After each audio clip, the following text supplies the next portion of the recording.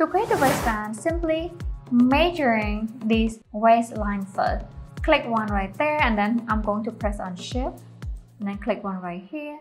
So if I look into the property editor, I see 15.78. I'm going to come over here and click on the rectangle tool, click one on the page, and then the width will be 15.78. Then I'm going to press on the tab key, and the height I want to type in 6 cm. After that, I will click on OK. Next, we want to create two internal lines, one from the top and one from the side seam, okay? To do that, switch the tool to Edit Pattern tool, click one from the top, right click, and then select Offset as internal line. And this time I will type in 1.25. And then I'm going to click on OK. I will do the same right here. Click on the side, right click, and then select Offset as internal line. Now I'm going to type in right here 0.7. And next I will click on OK. Alright, next we want to draw the line from here to here and then turn it to a curved line. To do that, simply using this internal polygon source line tool, click one right here and then click twice right here to end the line. And I'm going to zoom in a little bit.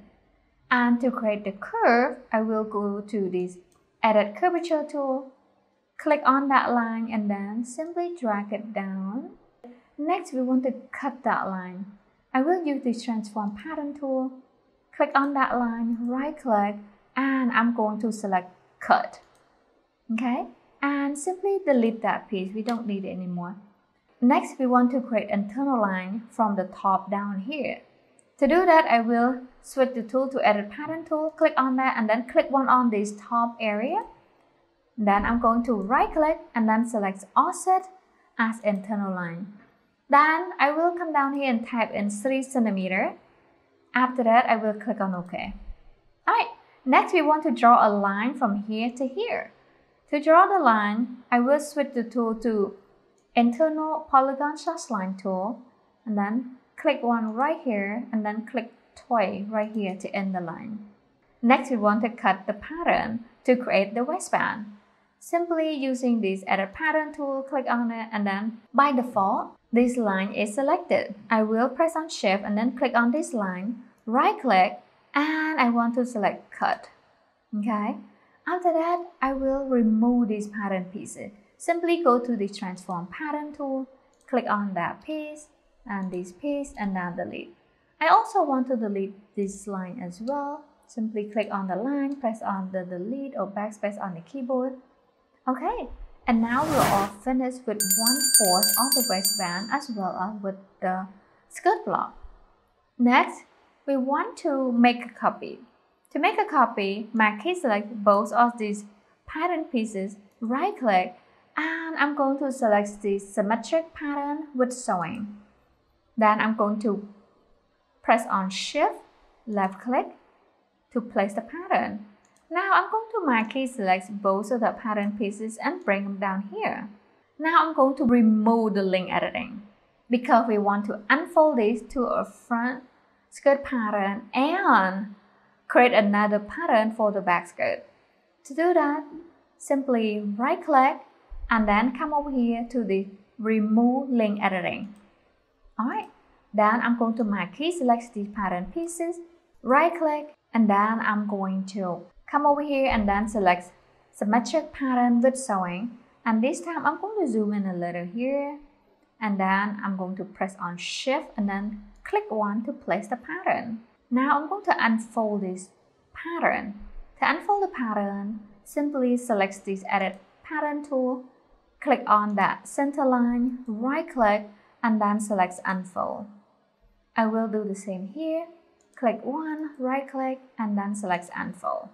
Next, I want to convert all these points right here, the center point, to curve point. Simply zoom in, select all the center points, right click, and then select Convert to Curve Point.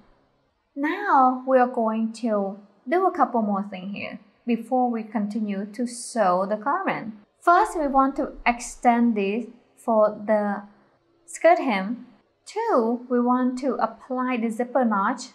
And 3, we want to label the skirt. To do so, first, I'm going to simply come over here, click on the Edit Pattern tool, and click one on this line, press on Shift, click another one right here on this back skirt line, then release the shift, right click, and I want to select Offset Pattern Outline.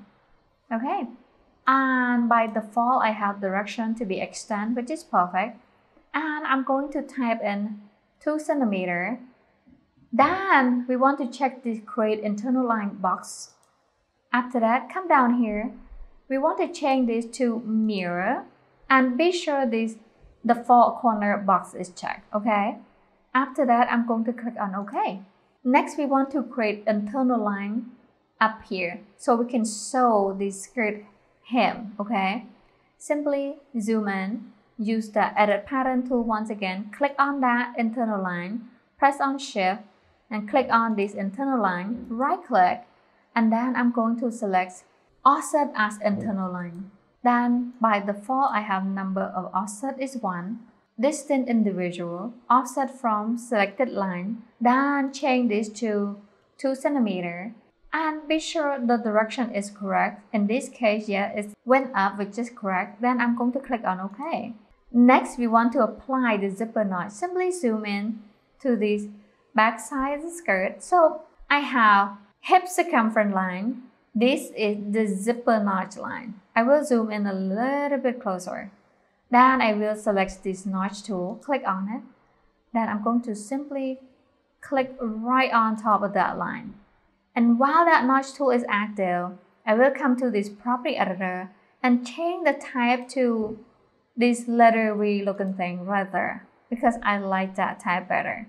And now we're going to label the pattern. Okay, to label the pattern, we have this annotation tool. Simply click on it. Let me expand the 2D window a little bit. Simply click and drag to the left. And now I'm going to type in here, skirt dash F, which is front, and I'm going to type right here, skirt dash letter B and letter L. So skirt backless, and I'm going to click one right here and type in skirt.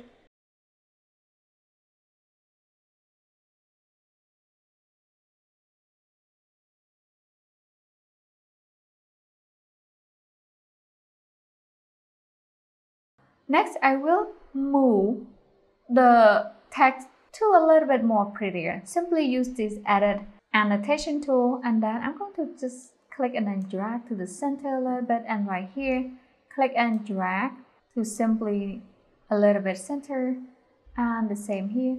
So if you somehow don't like this label, you can simply right click and then select delete, or you can simply press on the backspace or delete on the keyboard to delete the text that you don't like. However, you have to be on this Edit Annotation tool.